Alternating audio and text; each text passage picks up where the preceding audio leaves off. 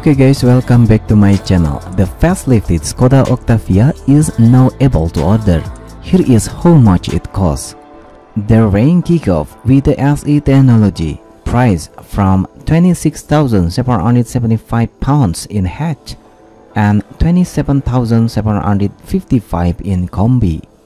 This has a 13-inch navigation center display, heated front seat, wireless phone charging with a phone cooling function, fabric upholstery, and 16-inch alloy wheels. Next up is LCL, priced from £31,250 in hatch and £32,480 in combi. This aids keyless entry, adaptive cruise control, electronically operated trunk, micro suede and a Fox leather upholstery, and 17-inch alloy wheels.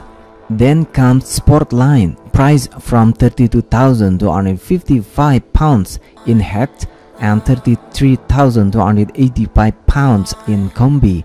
This aids a rear view camera, drive mode selector, sport suspension, sport seat, and 18-inch alloy wheels.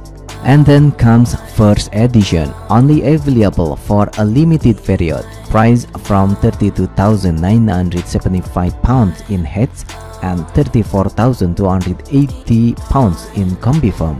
This comes with full metric LED headlights, a rear view camera, sun blind for rear side windows, and 17-inch alloy wheels.